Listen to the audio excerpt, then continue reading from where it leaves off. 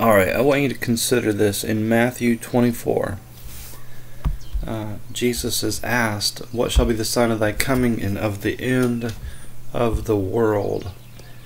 And then he explains all these things, and I want you to pay particular attention. Make a note of verse 21. Jesus says, "For then shall be great tribulation." Alright, and then now go down to verse 29, immediately after the tribulation. What happens immediately after the tribulation? That's when Jesus gathers together his elect. That's when we are lifted up in the air. Alright, first the dead in Christ, then those of us which are alive and remain shall be caught up together. And so shall we ever be with the Lord. So this is immediately after the tribulation. Alright, in John 16, it says, "In the world ye shall have tribulation, but be of good cheer, I have overcome the world." Okay. "These things have I spoken unto you, that in me you might have peace. In the world ye shall have tribulation, but be of good cheer, I have overcome the world." Immediately after the tribulation, he gathers together his elect and essentially destroys evil forever. After we are lifted up, the enemy is gathered at our feet, destroyed forever. No more tribulation after that is finished. Alright, so in the world we're going to have tribulation, but we have a way out of this world. Right? We have an escape.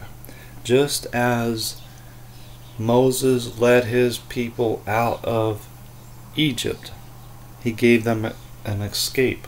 So also will God give us an escape out of this wicked world. Now, this is after the tribulation. Doesn't make any sense to me for people to say we are taken out of this wicked world and then there's tribulation. Tribulation for who? Not for us. You're talking about the wrath of God that is being poured upon the people. If you want to call it tribulation, okay, but that's not the word used at all in the Bible ever in reference to the wrath of God. It's not anywhere at all. Never mentioned, never suggested as tribulation. For them, it's going to be a little more than tribulation. Guarantee it. But I just want to point that out. Immediately after the tribulation. It's not before the tribulation. I mean, what is this that people are teaching? Oh, don't worry, you're not going to have any trials or tribulations, any sort of struggles in life. Everything is peachy keen. No, no, no, no. I don't know what kind of world those people are living in. That's not the world that I'm living in. Guarantee it. Immediately after the tribulation, in this world you shall have tribulation. After the tribulation. And notice here, you do a search for world tribulation. You get two mentions. Both verses I just shared with you. Great tribulation and in the world you shall have tribulation.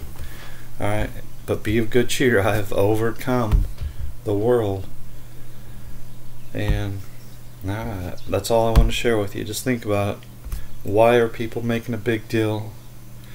Why are they even saying? Why even suggest that we're going to be taken out before this great tribulation? Why do you equate the great tribulation with the wrath of God? It's not the same. It doesn't make any sense at all. All right, now listen. Let me make one more point. Let's go with your idea that we're going to be taken out before this great tribulation, which you believe is the wrath of God. Well, the problem is, if the great tribulation was the wrath of God, right? If this is the wrath of God, then the wrath of God comes before Jesus appears in the clouds of heaven. And therefore, the wrath of God comes on earth before we are lifted up, before we are gathered together. You see what I'm saying here? It doesn't make any sense. How can you equate the Great Tribulation with the wrath of God?